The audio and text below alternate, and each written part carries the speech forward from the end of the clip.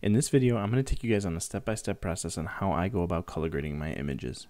I've been using these tactics for, I'd say, about 5 years now, spanning across automotive photography, portrait photography, landscape photography, real estate photography, product photography, and basically anything. These things that you will learn here can span across all different avenues of photography.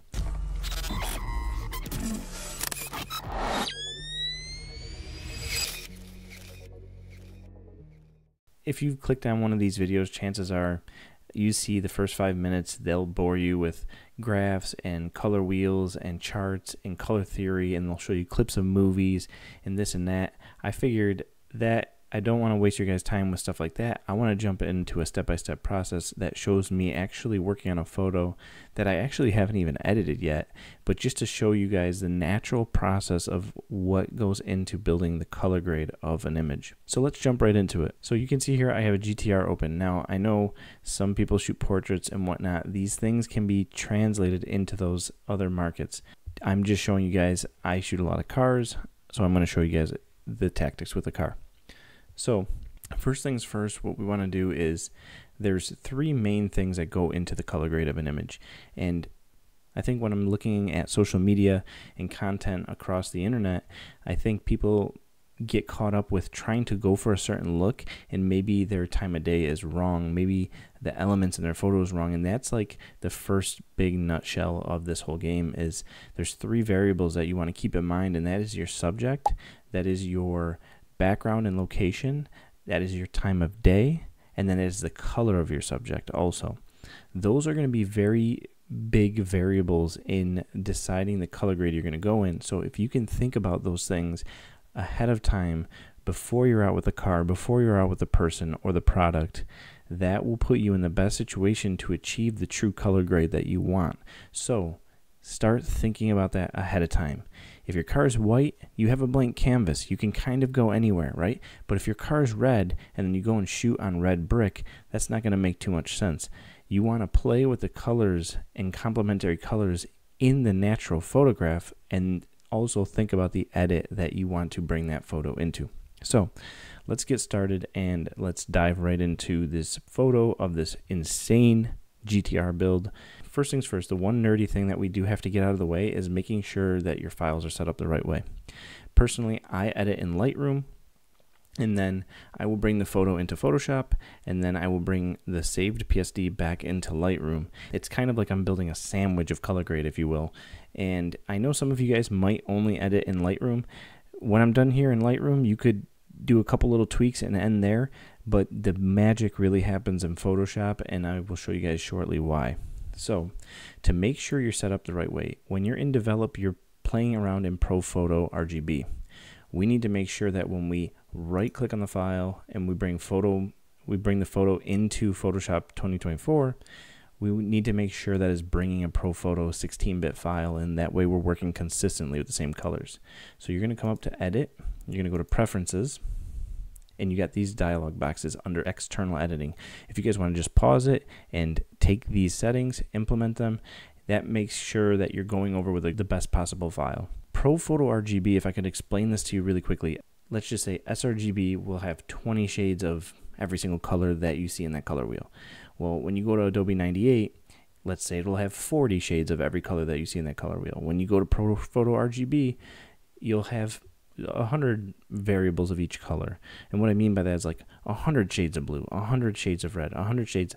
The number is, if you search up the technical definition, the numbers are way different. I'm just saying it in a very simplistic term, but the important thing there is it's like enabling RAW for your color.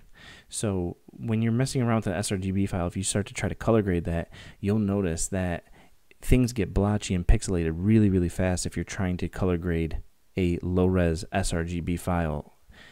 When you go into Pro Photo, you have way more range to mess with things like the color mixer and saturations, and you'll have way more depth to your colors, which is exactly what we want. We want it when we're messing with raw photos. We want our colors to kind of act raw as well. So you want to keep things in Pro Photo RGB and 16-bit. So once that's set up, we'll dive into the photo here. Before I start messing and manipulating the color, I need to get the tonal range the way I want the darkness and the highlights to be looking, because that will affect my color. If you're kind of new to the game, you can switch over to black and white. That way, like, you don't have color influencing you, and you can really get like where you want to be as far as the tonal range goes, or the brightness quality goes. But once you've been doing this for a while, you can probably just leave the color in. But what I'll do is I'll always check my white balance. Okay, that makes it a little too blue for me right now, so I'm going to go just a hair back to the blue on the white balance, and now we will start messing with the light and darks, right? So let's just get this file ready. I'm just going to kind of speed through this because I'm not really talking about editing here. We're talking more specifically about color. Let's just get it in a spot we want it in. Okay, so something like that. I'm happy with the way the darkness and highlights are being handled here. I'm actually going to do one more quick little change just for the sake of the video, because I'm not going to change the sky out just to speed this up. I'm going to make sure my sky is in a spot that's not clipping. That'll do. I'm just going to put the saturation up on that. We're going to hue it a little bit. Okay, so now we'll put a layer mask on the car. Lightroom is very bad at layer masking. That's why I like doing a lot of stuff in Photoshop. But we'll just work with this for the sake of the video. I'm going to erase what they messed up on. Okay, so now I have my car selected. We're going to use that later. So first things first, I will scroll all the way down. Now we're talking about color. Everything from here on out will pretty much be just straightforward on color. I'll come into calibration and usually mess with my blue primary. I like manipulating the blue primary, but I will pretty much check all of these and see what they're doing to my photo. But I'm going to take the blue primary and I'm going to shift over to more of a cyan, and you can see it in my sky and the rear end of the car and the side of the building. Also, it's dumping like red and orange into the right portion of my photo, the ground, the side of the car, the wheels. So we'll have to fix that. But I like the shift that's happening here. It's putting it in a good direction for me. So now after I'm done messing with my calibrations, and you can tinker with those other channels, depending on the photo, you will have to tinker with the green channel and the other channel. You will have to tinker with the green channel and the red channel and the shadows. But like I said, once you've been doing this for a while, you'll know, hey, I probably don't even need to explore those other channels. But it never hurts to just slide and see what's up. So now that we're here, we will go to Color Mixer next, and Color Mixer is going to let us individually change the hue, saturation, and luminance of very selective colors. That is amazing. We want to do anything that gives us the most control. We don't want to color grade globally. We want to color grade very specifically. So we know that the primary color calibration gave us the wheels are a little too dark. The ground's got like a warm purple in it. So what we're going to do is we're going to dial back my purple and magenta. Looks like it didn't do too much. We're going to dial back orange just a hair. You can see it coming out of my wheels, coming out of the lines. But then I'm going to go into luminance and change. I'm going to say everything that I want orange, I want it to be a little bit brighter. Like if I go pretty bright, it's almost like I'm starting to get a layer of strobe on the wheels almost. It's really adding a good amount of light in there. If I just click on what I've done so far, you can see the difference. The side of the car is changing, the wheels changing, the lines are changing a bit, the barricades are changing. I like that. So the sky, I want it to go a little bit more cyan. That's a little bit too much, something like that. And you'll see a lot of the changes I'm making are very small. Color is being worked on like after a bunch of tweaks are made. You'll maybe start with a little bit of color, then do some tweaks, start with a little color, edit a little bit more color, do some tweaks. It's like you're building it constantly, and then when you get to the end of it, you make your final decision globally, and we'll get there. But a lot of little tweaks go a long way with color grading. So I'm liking where this is at. I'm going to actually see what I can get out of yellow. I kind of like that because it's going into the clouds on the side of the building. We can drop down the luminance a little bit, and I like where this is. Another cool feature in Lightroom is point color, and this is a very powerful tool.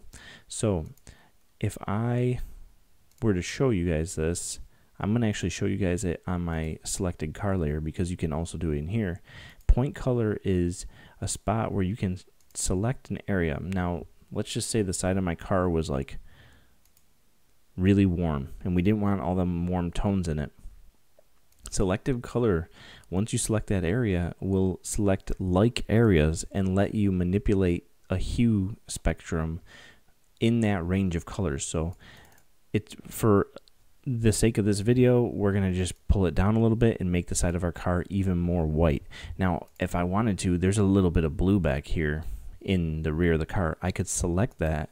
It'll basically pick just the rear of my car, and I can say either add more blue, or I can say, hey, take some of those blues away.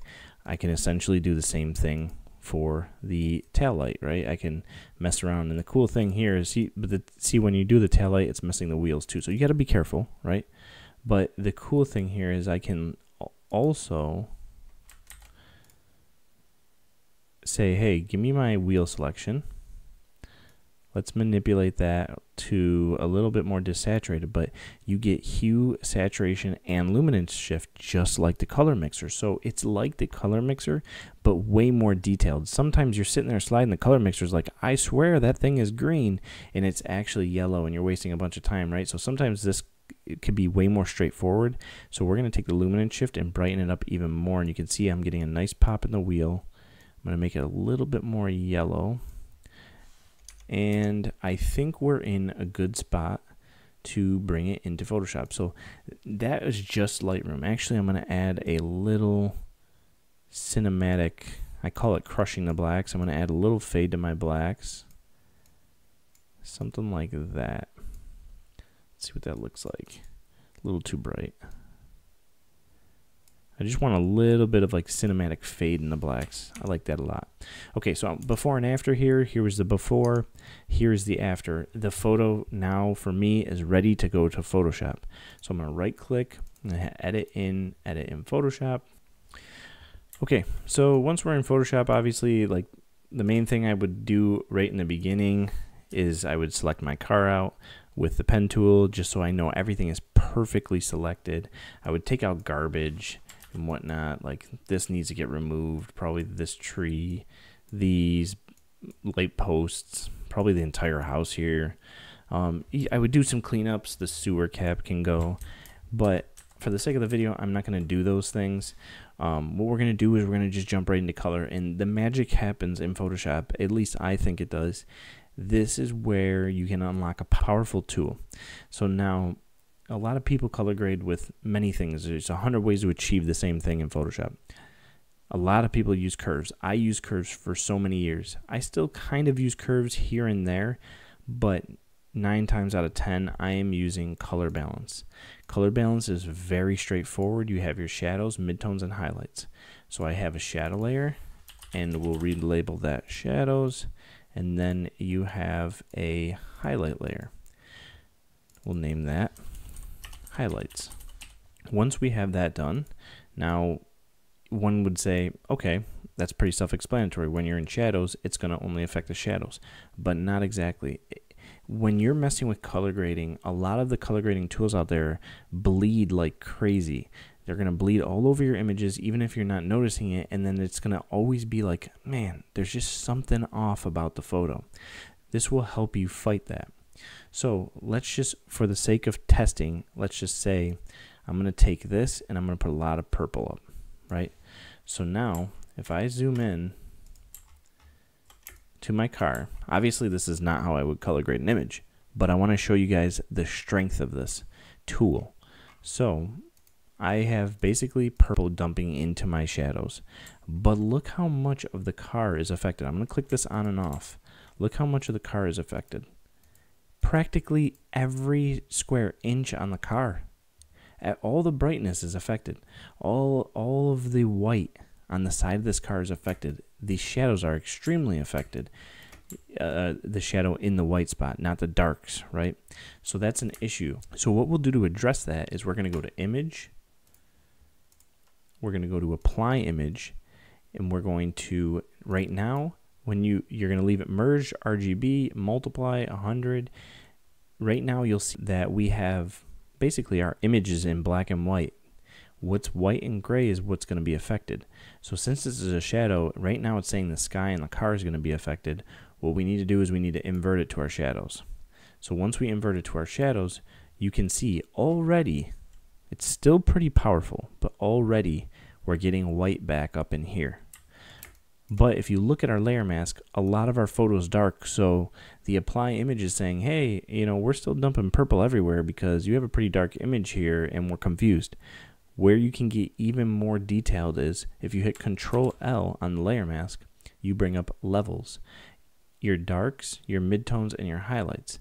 Now when I slide these, look down in the layer mask here. You'll notice in the layer mask that it starts to shift and more black starts to come in. The black is deleting the purple away from our highlights basically. So watch this.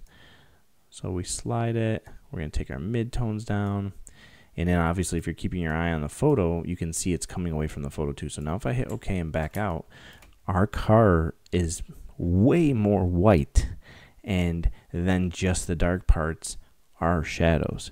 This is the way to color grade effectively, to color grade non-destructive, and to really pinpoint the look, the split tone look that you're trying to achieve. Do this, and this will help you be way more accurate.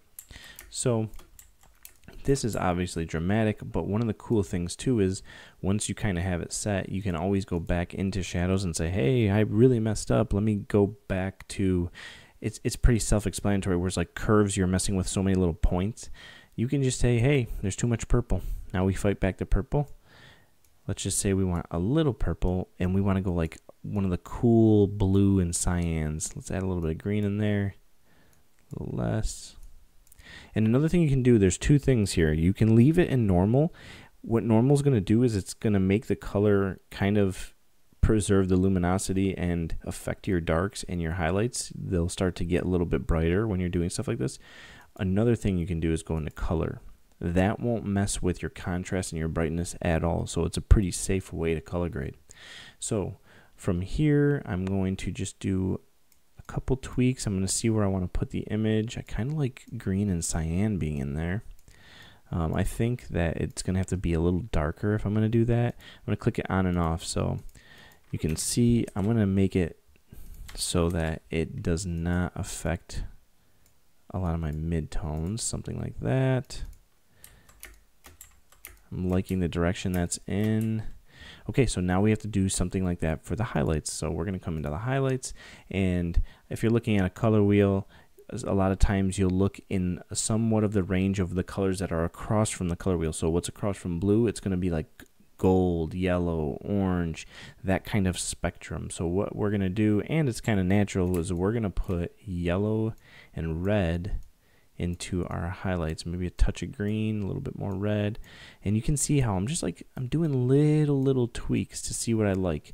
And like I said, it all goes a long way. So you can see here how much of our photo was affected by that. So we need to apply image.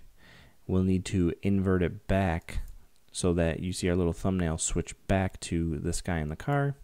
And now I'm going to click that on and off. You can see this heavily in the left building, and you can see it in the sky. You can see it all over our car, even the rear of our car. So this is where, a lot of times, like I said, I'll pen tool the car out. It's usually the first thing I do on every automotive photo. But for the sake of the video, you guys don't want to see me pen tool. I'm going to cloud select subject, the vehicle. Photoshop usually does a decent job when you select that little cloud-based selection.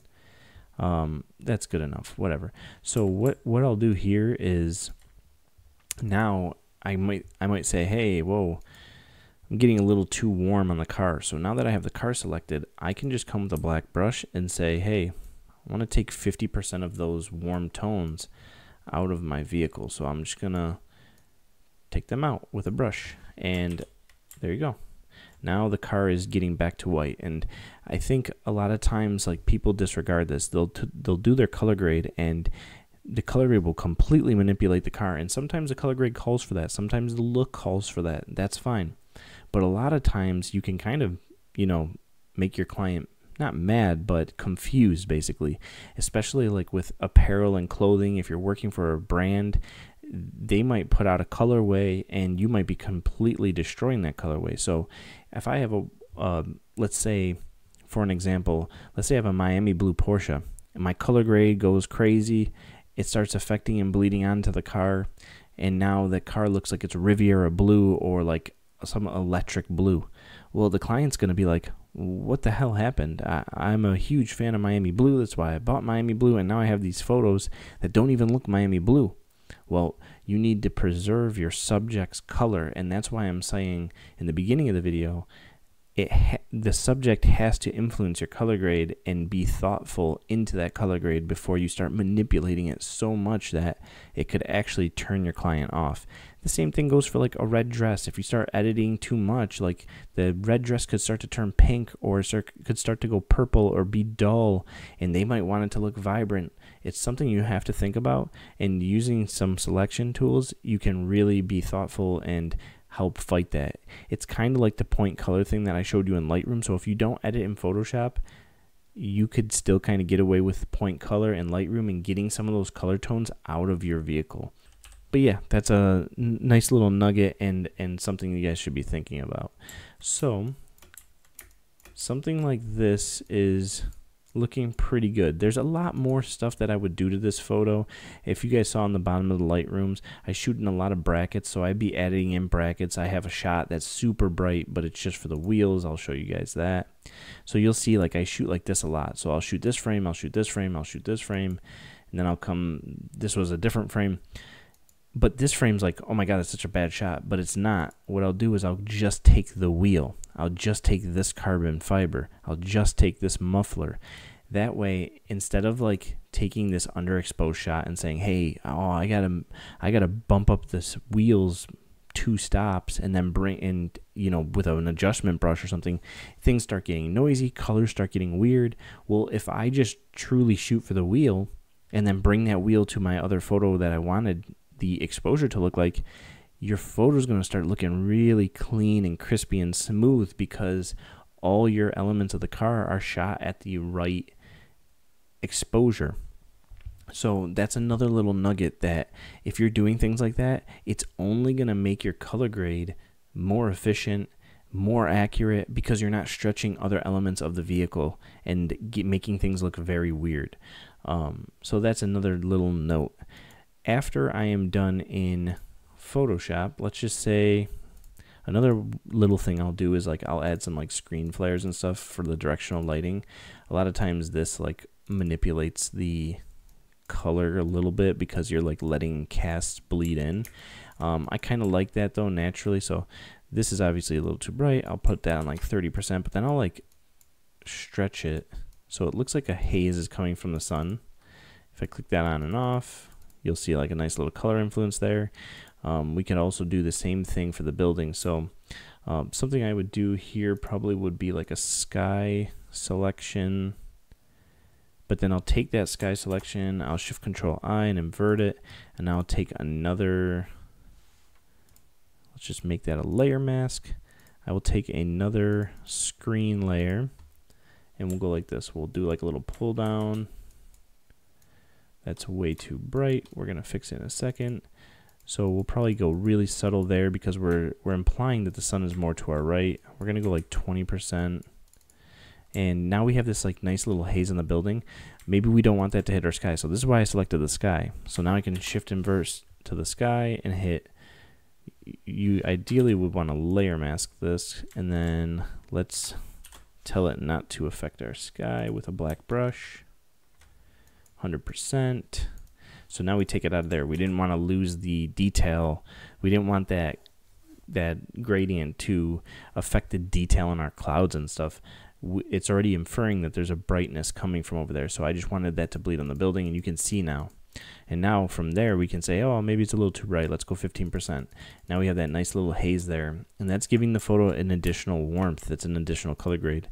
I would also on this photo probably do a little soft light gradient pull from the bottom. I think the bottom just is a little too bright and confusing, so we'll just do it a little darker. That way it pushes your eye to the car.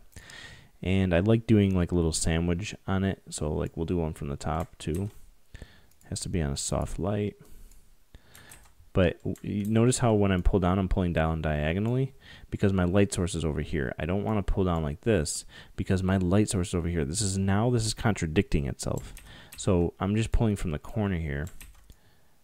I'm trying to get it to fade in there. So now that didn't fade in amazing, but you could still come in here with an eraser or like a layer mask and just like say, hey, you know, we don't need you over there.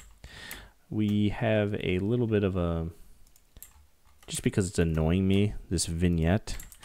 Let's get everything on one layer. We're gonna get rid of that vignette here. So let's just go like that, generative fill. I like doing this generative fill or like a remove tool or clone to get rid of the vignettes instead of doing like something in Lightroom. I think it just does like a way better job. That's not even perfect, but it's good enough for the video. You can see the little square there. But yeah, if you sit there with like a healing brush and really fade it and stuff, like it's better than just like inverting exposure into your corners. I don't know. I've never really been like a big fan of doing that in like Lightroom, but this is looking pretty good. So what I'll do now is let's just show you guys the before and after on the color grade here. So you can see like it wasn't looking like I was doing much, but now when I click on all the layers, there's a huge influence of color here, and it's a very cool in the darks and it's getting nice and warm in my brights. You could go harder, you could go less, you could go with a completely different color range, but this is the way you guys should be color grading, or this is the way I color grade my images. Sometimes it's a mood thing. Sometimes you go way harder with the colors, and sometimes you're just a little bit more desaturated. But what I'll do here is I will hit File, Save as a PSD. I'll make sure that it goes back into the same folder as a RAW. You want to make sure you're doing that because when you save it in the same folder as a RAW, it will populate back into the Lightroom right next to the photos that were the raw photos, basically. So now that we saved our photo, it will pop back into Lightroom. You can see it populating right here, and you'll see it say PSD right there. So the PSD is right next to our DNG or our RAW side by side. So if I click over here, it's before we brought it into Photoshop. If I click right here, it's the Photoshop edit. So the important thing, and I actually didn't mention this, but we have this file here that was our Lightroom edit that we were taking into Photoshop. This is your lead photo, and it's important to make your lead photo something that has a lot of the location that you shot in, a full version of your subject with everything that it has involved with it, right? So like I have the wheels in here, I've had the taillights in here, the car in here, the full car in here. I have most of the buildings that were from this little shoot. I have the sky in here from this shoot. Basically, this is my lead photo that then I can go and click on these other photos and basically sync the settings so that I have a nice even starting point across the board. So let's just say like, hey, we're going to sync the settings. So now you can see when I click onto these other ones, they're generally in the same spot that I edited the master photo, let's call it. They're generally in the same spot as the other photos, basically. So now when I bring that into Photoshop, I know the little tweaks that I'm making in Photoshop, or I'll make a mental note of my color balances in Photoshop, and I'll do those little changes to the photos as well. That way, when I'm looking at the image as a whole, I can make sure that everything matches. And the way I do that is when I'm done in Lightroom, let's just say I brought all these other photos into Photoshop and actually color graded them. So I would mark these all with green when they're all done from Photoshop, and I would look at them like this.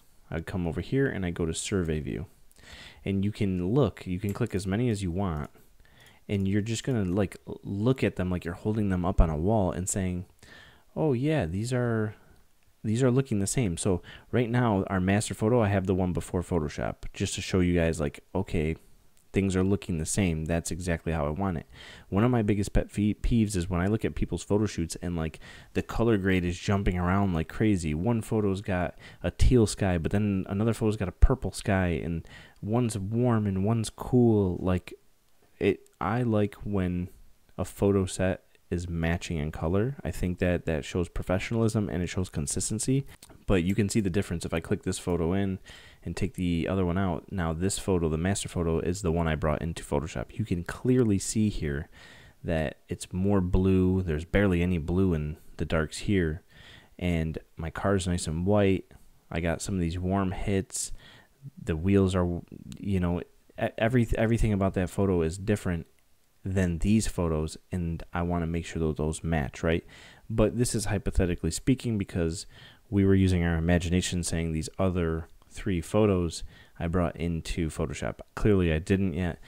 So what I would do is then say, oh, I'm a little off. So you click that photo, come to develop, and say, hey, you know, there needs to be, in my darks, there needs to be a little bit more blue. Like, let's do something like that. Then I'll come back and say, okay, we're getting there, but now like my ground's purple over here and it's not over here. This is very drastic because I didn't bring them into Photoshop, but you get the idea. I'm holding them up against each other and saying, do these have the same vibe? Do they match my set to tell my story, basically? And that pretty much sums it up. That's, you know, once I do those couple little tweaks, maybe I'll like come in on the PSD and say, hey, you know, my car needs a little bit more punch. Like I'll come into here and say, you know, give me it's a terrible selection, first of all, but I'll come in here and say, hey, like give me a little bit more clarity, and I want a little bit more contrast there, and I'll come and do like little final tweaks like that to the overall image. But everything at this state is very, very subtle. It's just more so to get things to match as a photo set, more so than anything at this stage. And yeah, that's pretty much how I color grade my images. Like I said, I've been using this tactic for over 5 years now on multiple different styles of photos. This will work great on anything, especially people, when a lot of times you're editing and it goes onto their skin and you can make them look like they're sunburned, or they have, you know, they're yellow, or they look like they're a Martian or jaundice. This will also help in those situations. So just because I'm showing you a car here, it does not mean it's for specifically cars only. You can use this anywhere and apply it in your photos. So yeah, guys, I really appreciate you guys taking the time to check this out. I hope there's a couple little nuggets in here. I haven't seen a color grade video like this in quite some time, especially using apply image. I think I learned apply image through a couple of other methods, and then I said, why can't I run color through this? And so I tried it, and it was absolutely amazing. So let me know if you guys have ever seen this. Let me know if this helps you guys, and hopefully you were able to grab a couple nuggets. I think this format would probably answer some questions as far as like when and where to be doing things. I think that's a common thing that's not shown, right? We'll show you 10 steps, but it's just scattered all over the place. Well, let's apply those. When do we apply those 10 steps? What's the order of those 10 steps? Well, I think this lets you see a clear depiction in how to build the color of a photo. And yeah, that pretty much sums it up. So I appreciate you guys for stopping by and checking the video out, and drop a like and sub if this was helpful to you. I post a ton of content like this. There's a ton of breakdowns of my actual edits, basically covering composition, color grade, lighting, thought, you know, location selection. There's just tons of things that I'm putting up on the YouTube channel to try to help and bring you guys value. So if you're looking for more content like this, check out the page. Let me know what you guys think, and I will see you guys in the next one. Peace.